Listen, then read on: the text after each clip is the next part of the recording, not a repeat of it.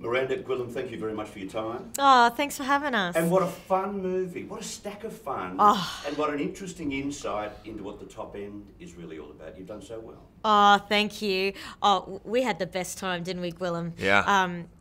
We just had to really rein it in sometimes because we were making each other laugh so much, and even the crew were just so playful and had been to so many isolated regions before.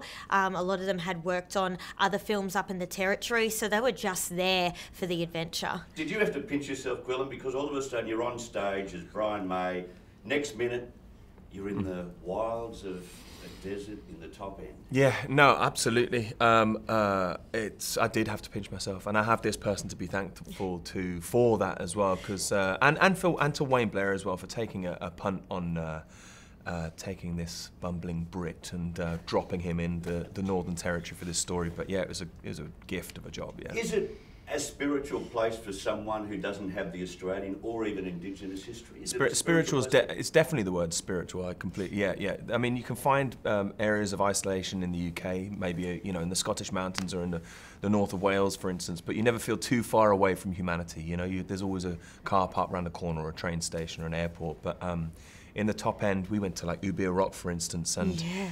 You are stood on a precipice looking out into the landscape, and there's no sign of no sign of man at all. And it's endless. And it's endless. 360-degree endless. Yeah, and you feel this connection to the land, and it is quite kind of emotional and spiritual. And then just around the corner are these rock paintings that are tens of thousands of years old, showing proof that people have been enjoying that view for millennia. And that is that's quite breathtaking. Really. I'm so glad you got into it. But Miranda, this is a big leap in self-faith and trust. Co-writer, producer, star. Now you had a head start because this is the place you were born, in Darwin. Yes, and I'm really lucky that my co-writer Josh Tyler kept reminding me of that even though this was kind of my first time that I had to actually commit and not be afraid of the first thing that I write. But also he said, but you not only know how a script works, you break it down all the time when you're acting, but you know the Territory, you love rom-coms, you got to just trust that, you've got to trust your gut.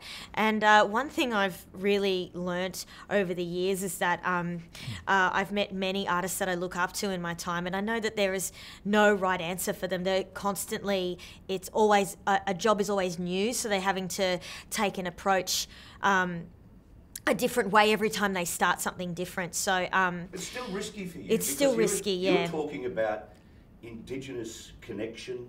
You're talking about family matters, really deep family matters, and not ever being able to talk to a parent the way you'd wish you'd been able to talk to a parent. These are deep issues, straight through the middle with a rom-com. I know, but because the genre is so driven on characters, it's I think it was a great window into having an audience fall in love with the community that I love so much. That Tiwi Islands area, for those people who've never been there, it looks not only picturesque, but it looks, what's the word I felt when I saw it? Soulful. It is soulful.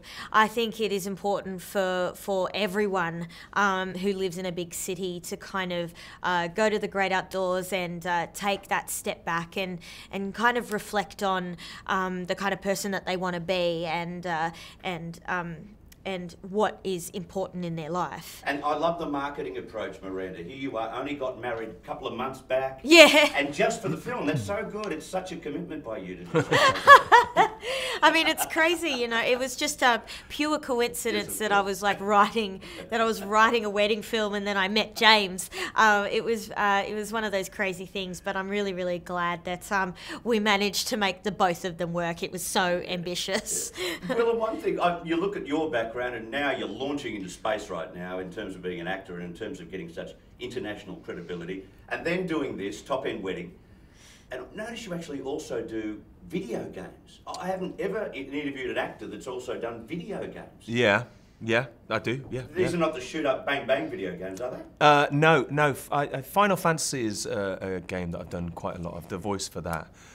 Shame to That's say, awesome. I don't play video games, so I've never You You've kept seen that. the products of my work. You But started You didn't totally play it. kept this on the seen, down low. I've seen a picture of my character. He's like this huge, like burly monster, and I'm like, is that how I'm seen?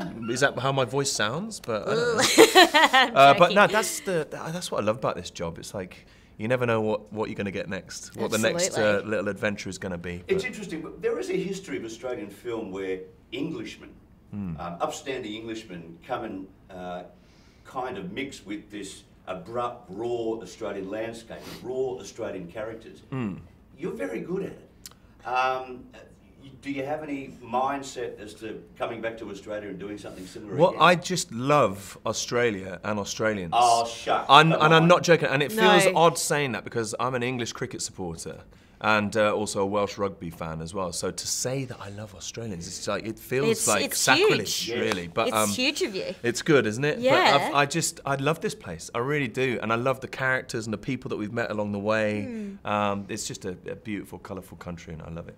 Where are you heading to in terms of now you've got Bohemian Rhapsody under your wing, and no doubt you've had offers since then to do other things. How's that going at the moment? Is it the first time you've had to push things aside? No, I just, this is all that matters to me at the moment, is you know, I've been part of this big, you know, studio film, lots of money behind it, but independent film is so important, and it's really difficult getting films made.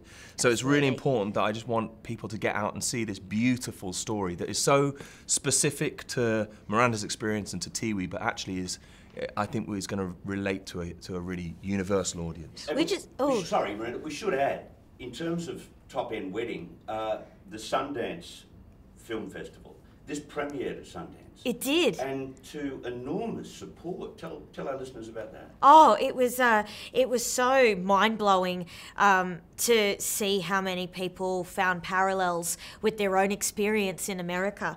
I thought maybe the humour in it might be a little bit too quirky. They got it?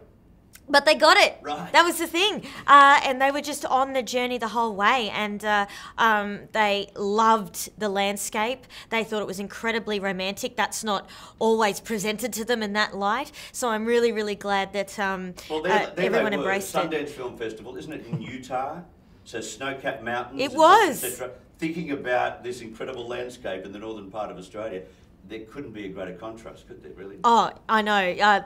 Going from this little Christmas village into this beautiful, warm, tropical paradise. I mean, yeah, what more could you want? Is there more to come for you? The Miranda Tapsell kind of empire?